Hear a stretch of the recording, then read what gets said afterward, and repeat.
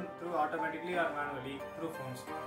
The uses of the robot, it helps to clean our home, and it relieves our stress of cleaning the home. And if we use powerful motor and a powerful sensor, and we can if we can operate this robot, it can even clean the garbages in the roads.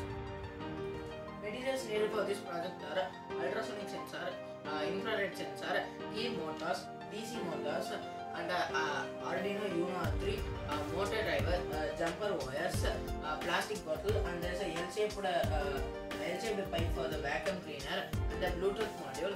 Then there is a batteries and the battery holders.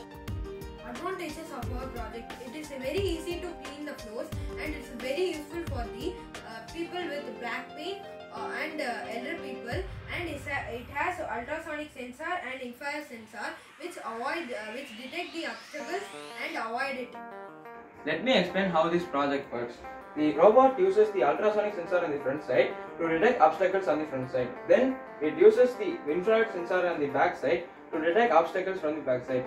The data is given to the Arduino. The Arduino acts according to the data, then it makes the motor move. For the manual mode, we use a phone to send data to this Bluetooth module, which then sends the data to Arduino, which the Arduino makes the motor move.